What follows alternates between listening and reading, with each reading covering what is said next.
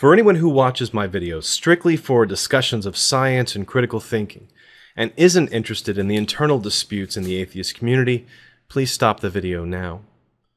I don't indulge in these very often, and I have no interest in making this a primarily atheist channel, but there are times when I have to speak out. I'll be back soon to my usual format. I've done my best to remain neutral, or relatively objective, in the recent disputes on the intersection between atheism and feminism and progressive politics. However, I am concerned about Atheism Plus. I'd like to make this video an open letter to the people behind the movement.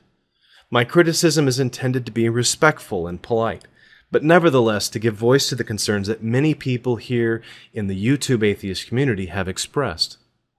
My hope is that my concerns will represent others who have yet to be heard because of having a smaller audience or being on the outskirts of the community. Let me first say where I agree with the Atheist Plus movement, and then I'll get to my concerns. I agree that the larger community of atheism online contains some real trolls and jerks, and that they contribute little to a mature discussion. In some cases, they silence others with their tactics, or make women or gay or transsexual or people of a different race feel unwelcome or intimidated.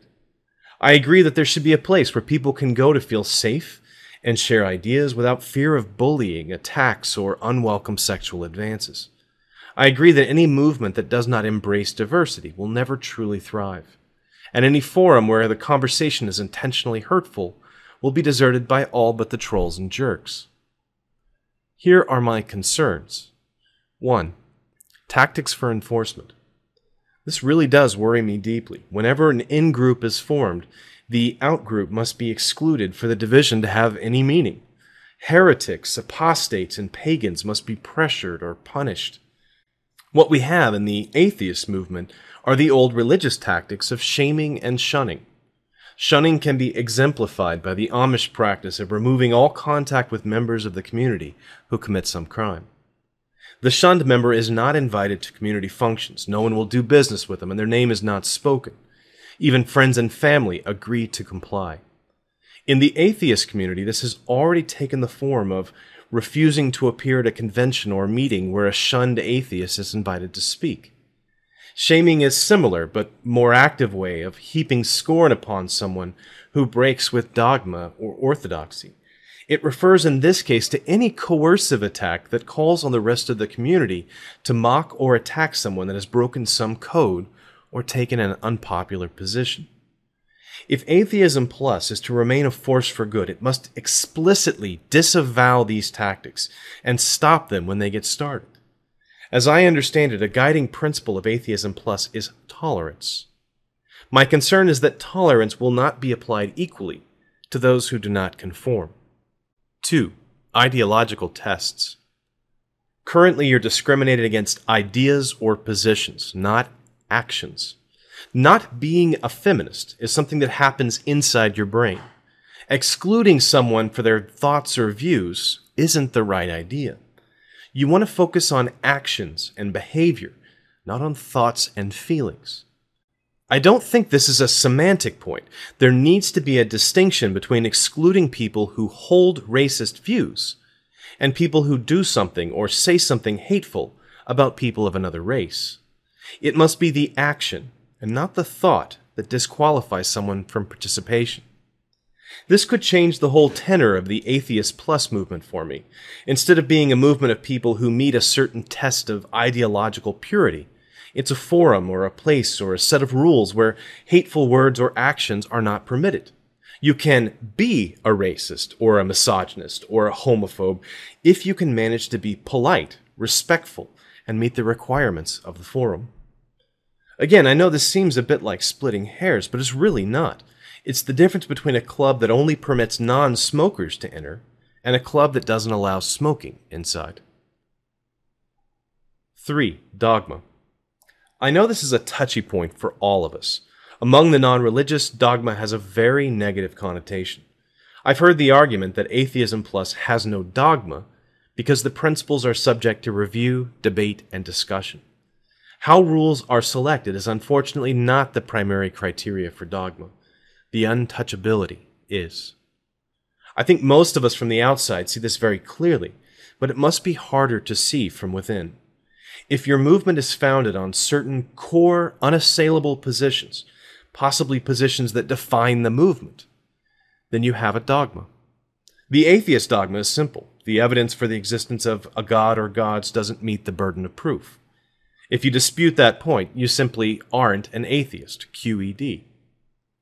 This is why so many people object to mixing politics and atheism. You start with a very simple position and make it very, very complicated. In the process, you take on board baggage that cannot be unloaded without abandoning the whole idea. It's like religion in that sense, and that concerns me for reasons that all former believers can understand. 4. The emergence of a power elite. I appreciate that Atheism Plus is primarily a web forum and chat board, and hence is democratic. In every democracy, though, there emerges a ruling class, a power elite, a legislative and executive and judicial specialization. There is no way to avoid the issue of resolving disputes between members, of setting the agenda for discussions and votes, or of making tough decisions about allocating resources.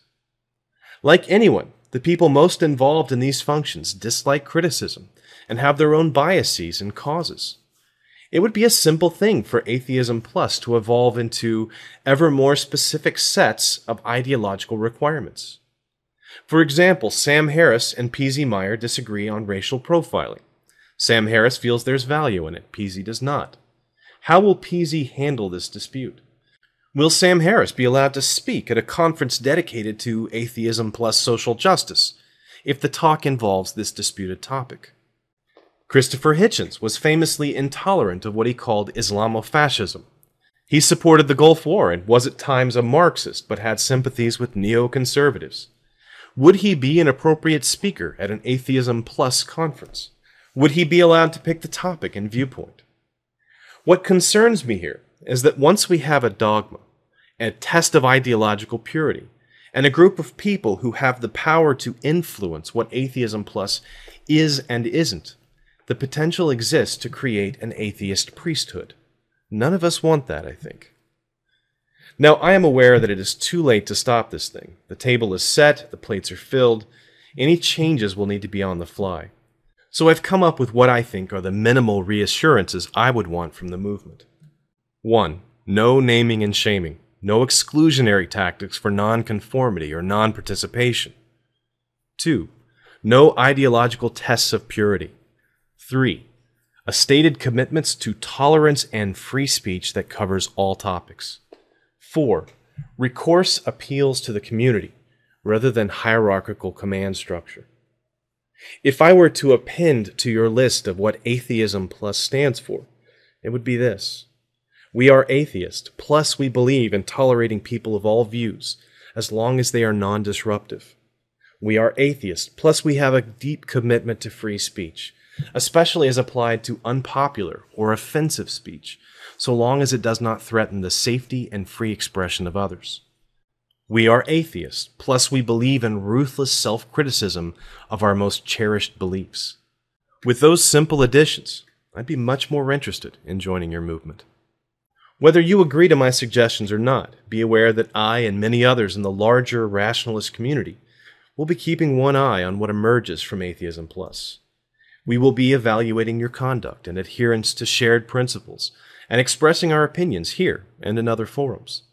You will find that we can be either critical or supportive, the investigative journalists or the cheering fans in the front row. We all have a vested interest in seeing the movement advance on multiple fronts. Wish you all well, and I appreciate your patience. Thanks for watching. Every cell of each plant and animal contains genetic information coded onto the DNA molecules. The model